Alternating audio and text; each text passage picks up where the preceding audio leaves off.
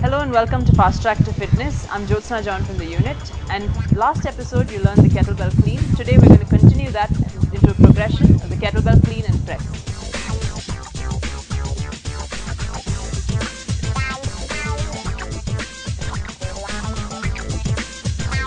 So to perform the clean and press, you'll first need to get your feet on either side of the kettlebell and perform a clean, which is a movement which gets the kettlebell from ground to shoulder in one smooth movement using momentum from the hips.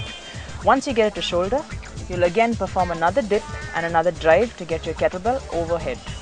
In order to do this, you'll need momentum again coming from the hips.